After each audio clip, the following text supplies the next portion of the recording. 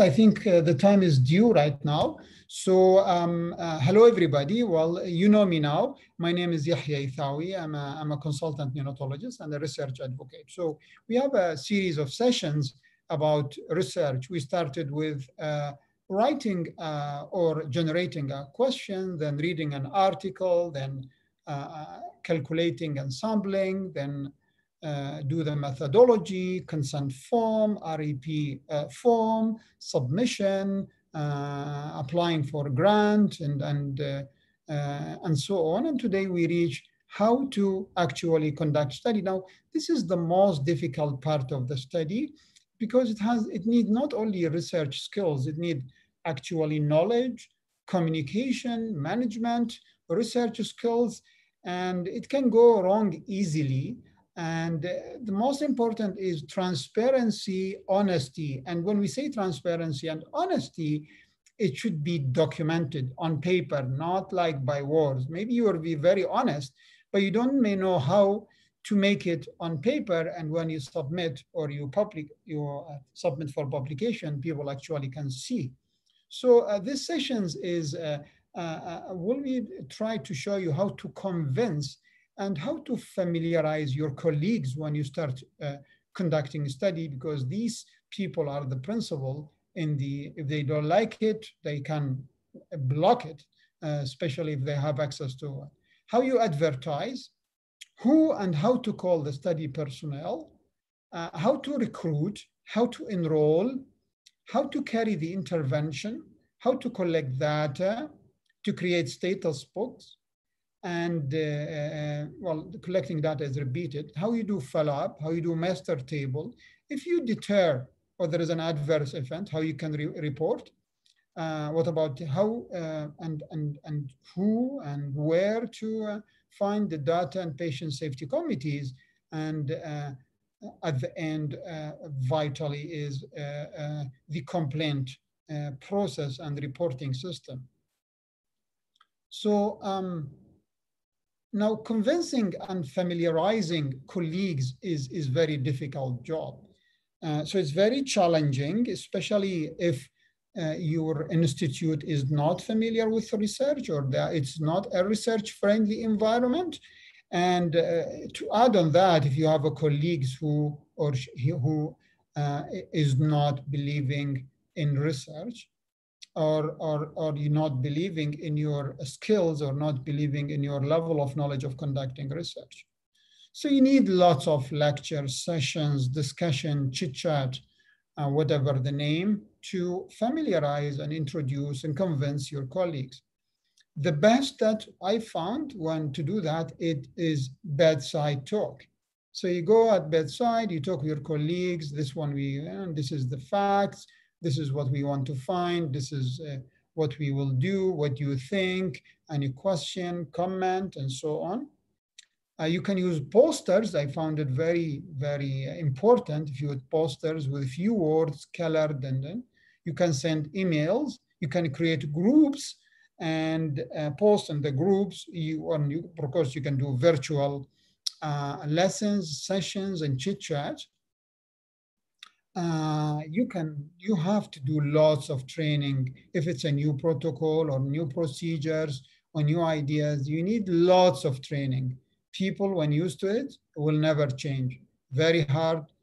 They may have like a very unfavorable reaction. So remember, training, retraining, training, and retraining, and training is vital before you kick off your study.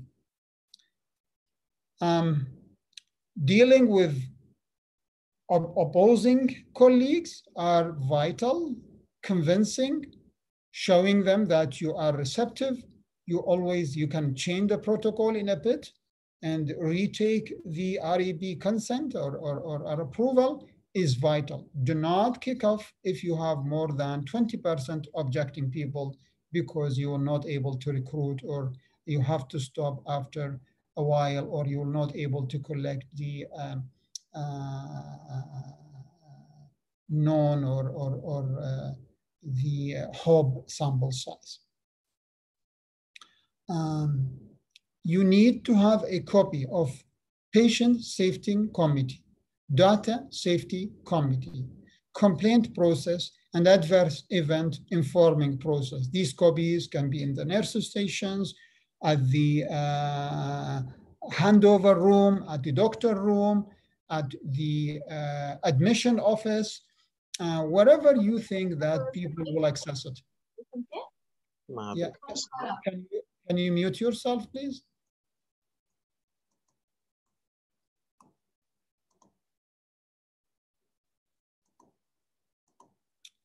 Okay, so keep copy of these in areas that you think it will be accessible to your colleagues, nurses, physicians, other supporting staff, because anybody can interfere with the study, can say to the parent or to the patient or the subject, well, I've seen complication, don't do that. So it can drop or decrease and plant your concentrating by more, by considerable figure. So how you do advertisement? Please mute yourself.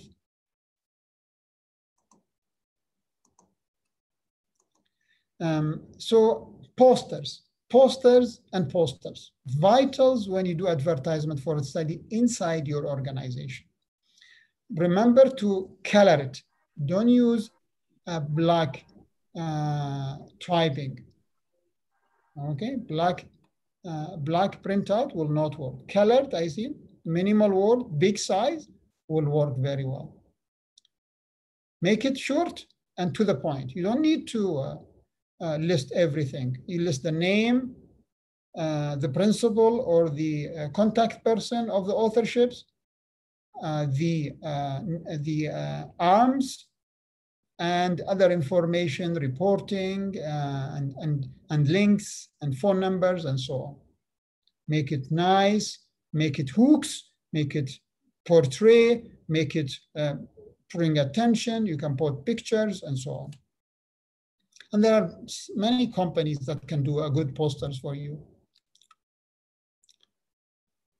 And again, so you have to include who to call. And if you have more than one personnel recruiting and you have a schedules, you need to have a copy of the of that and easily access. Because remember, if there is a person eligible for the study, even if you have administration approval, people might say, well, I'm not calling you, inside themselves, why they should bother.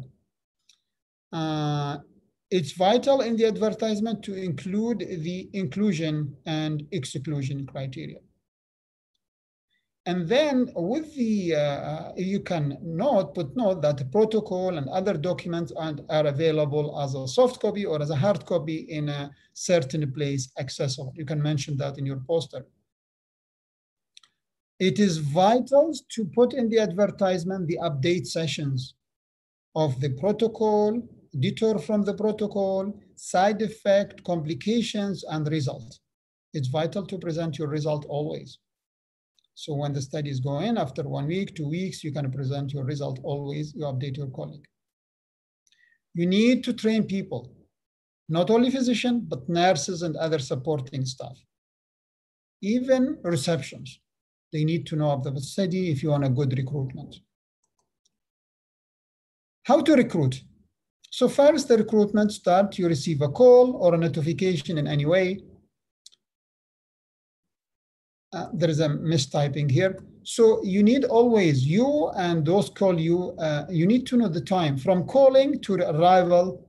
What is your expectation? Okay. And especially if you're dealing with emergency recruitment, then these should be within a realistic expectation.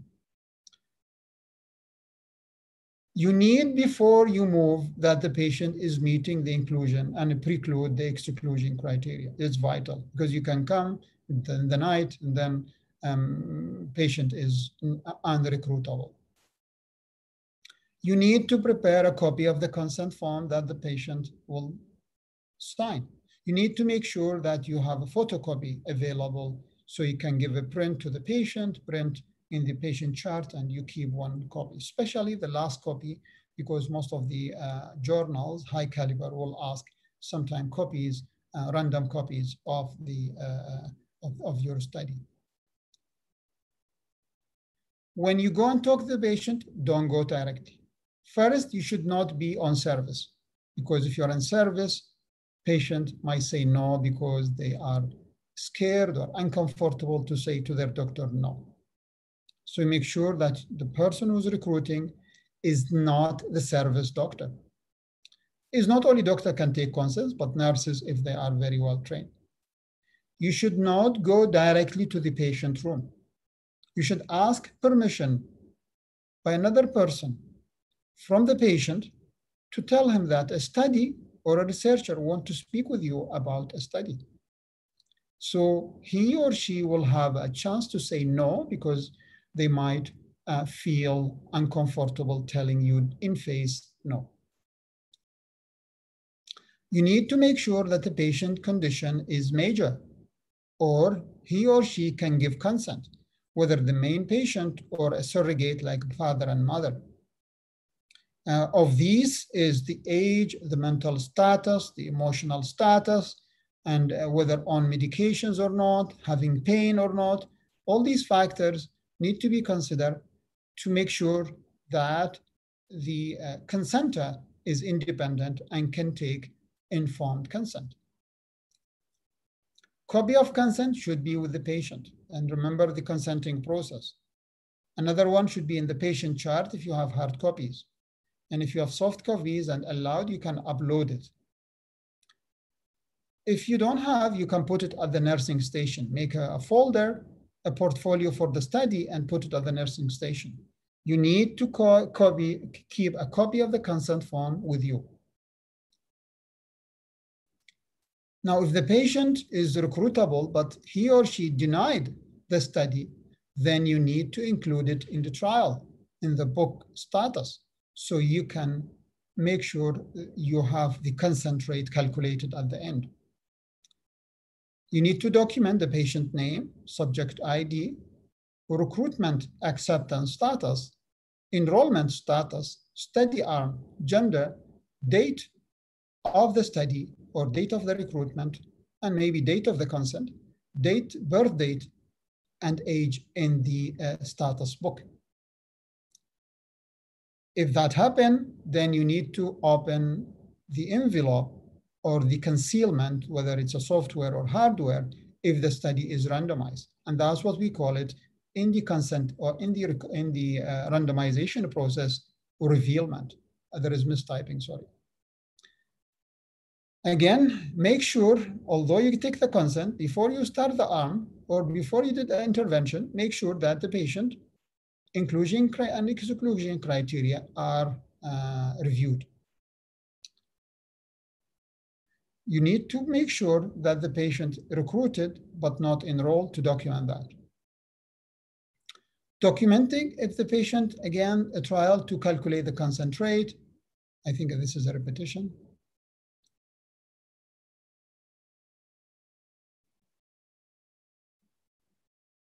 If the patient is not included and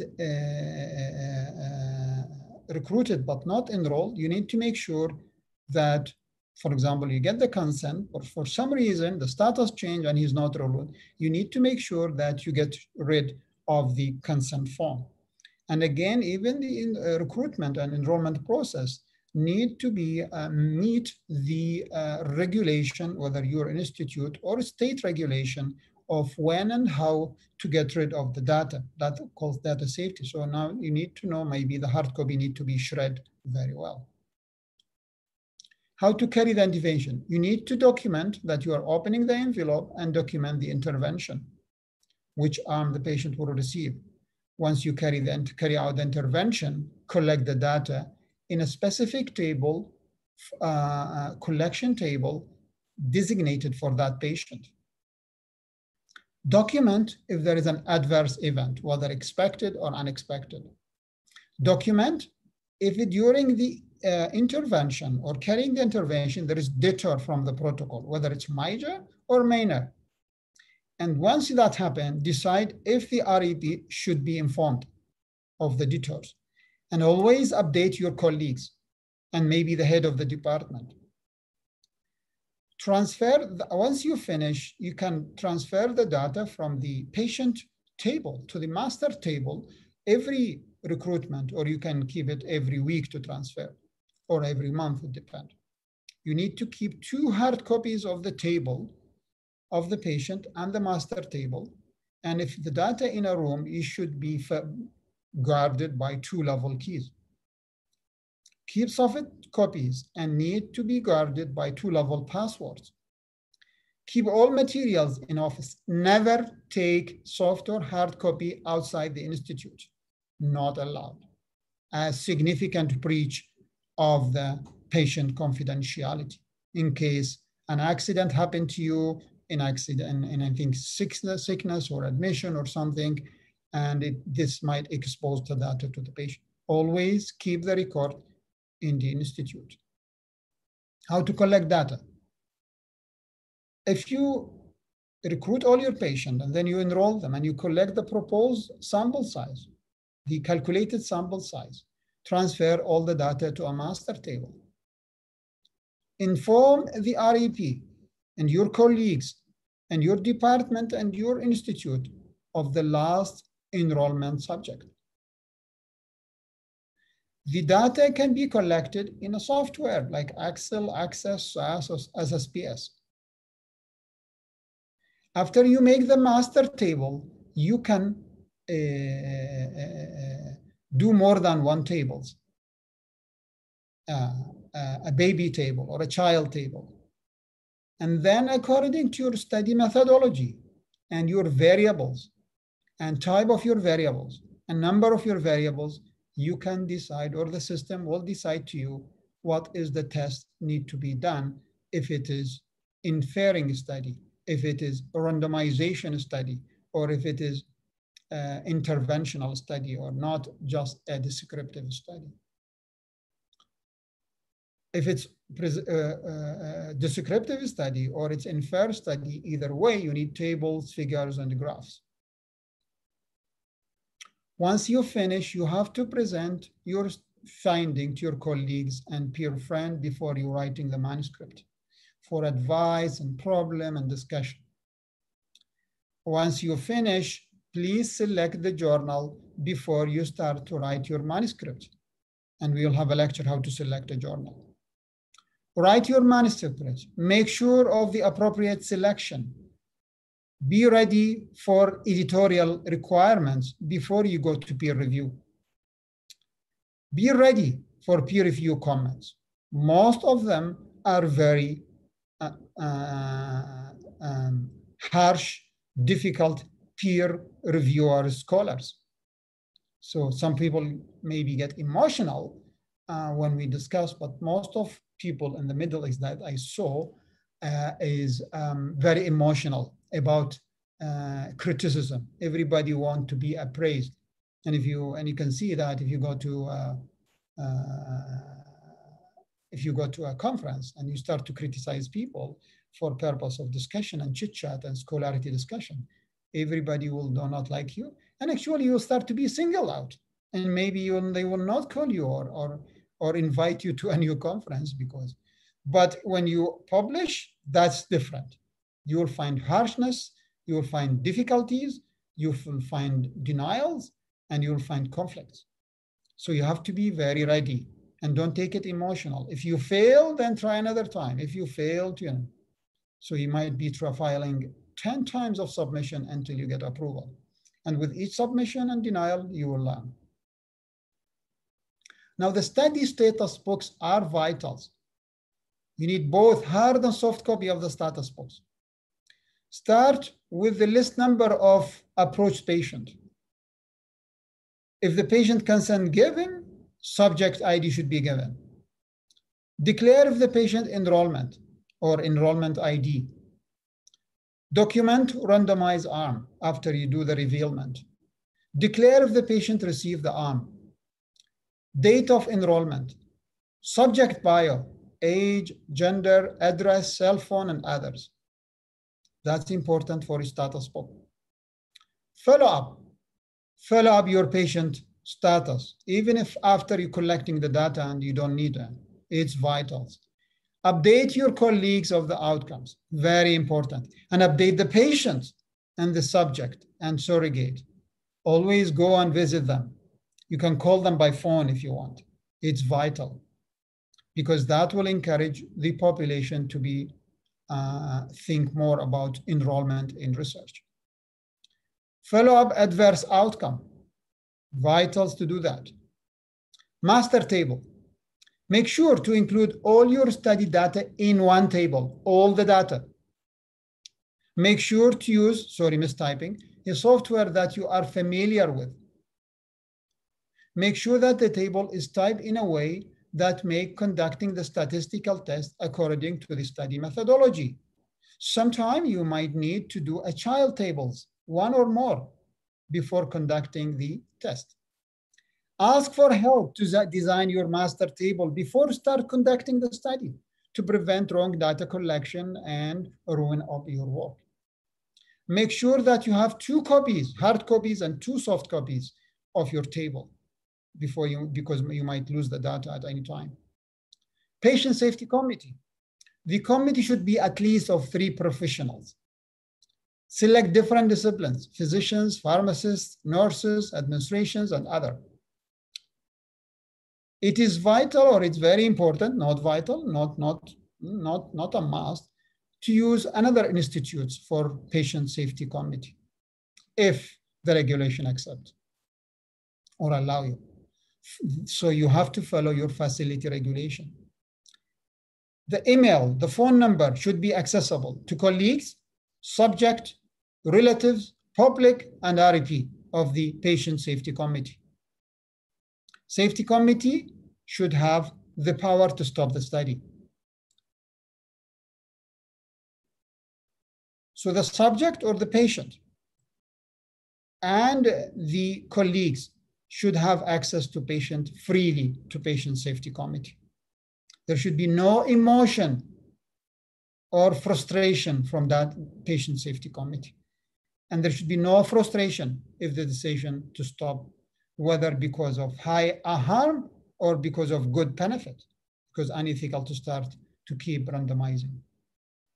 Data safety committee should be at least 3 professionals, should be of different disciplines, physicians, pharmacists, nurses, administration, IT, and so on. It's better to be from another institute. However, you have to be careful with your facility regulation. The email, the phone number, and the other contact should be accessible to colleagues, subject, and relative, and also to the public. How the public? You can put it on the data or the trial registry, like clinicaltrial.gov. Again, the subject during consent process and colleagues should be familiarized with the access to the patient safety committee.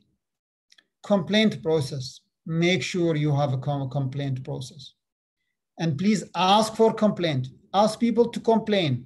It's better than they complain to REP or the administration. It's way better to complain to you so you can change. It's vital to be very receptive of the complaint. And then again, you need to make sure that during consent process, the subject or his or her surrogate have access to the complaint process.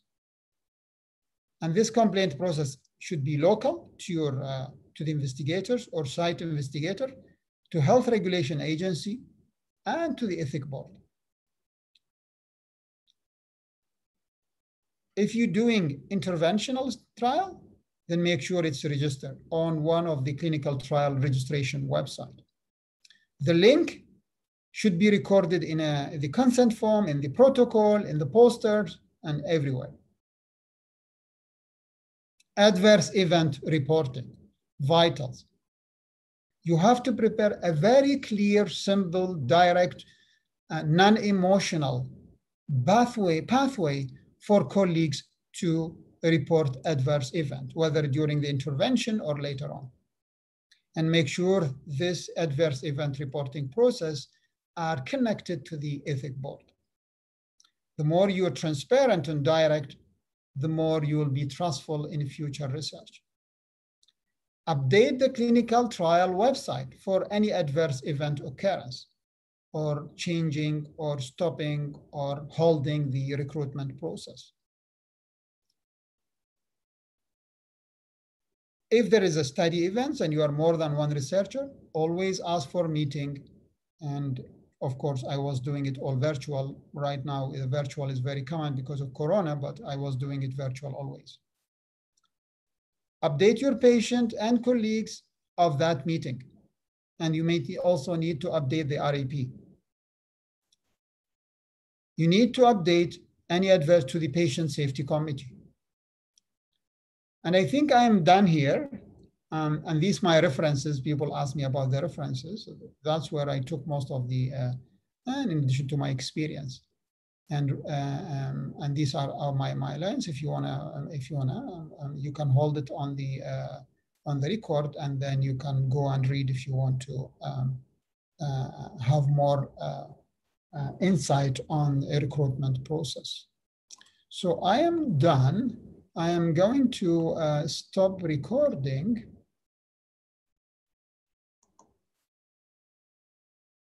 And I'm going to stop sharing. And I am happy to take questions.